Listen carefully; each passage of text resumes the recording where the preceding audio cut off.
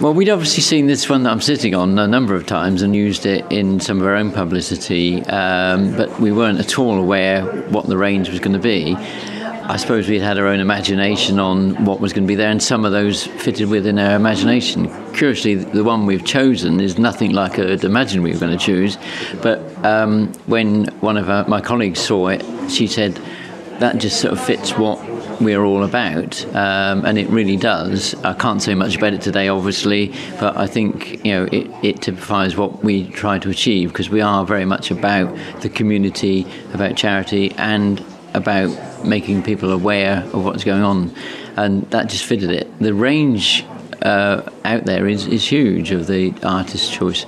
So a number of them are, you could predict them almost. They're very much Jane Austen. Others are a bit more extreme, let's say, of Jane Austen, but very, very good.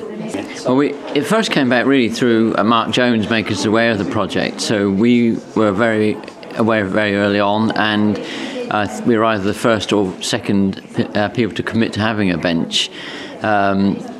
I was very enthusiastic about it at the moment I saw the information that Mark emailed across to me, and I then presented it to our club. We meet every Tuesday evening, and it was an easy sell. I understood it quite quickly, and I thought I might have a problem with the club buying into it, but they understood the benefits.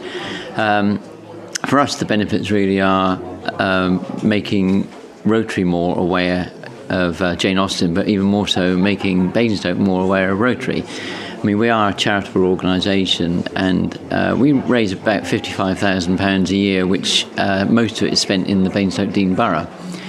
Some are small charities, some are large, and one of our large charities we've supported for a number of years now has been the Art Cancer Centre.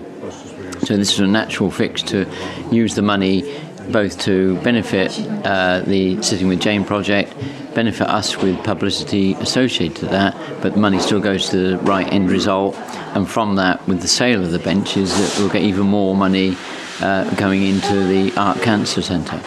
So it was an easy decision for me to make. It was one that the club fully endorsed and fully understood from the beginning, and it's nice to see the way it's grown. I mean, it is going to be, I think, a much bigger project than we even thought. Jane Austen is very well known around the world, so it's nice to see that she's getting the recognition she deserves in Basingstoke, and then that will then hopefully put Basingstoke on the map throughout England and maybe through the world. I mean, America, Jane Austen is huge in, so hopefully it'll grow and grow.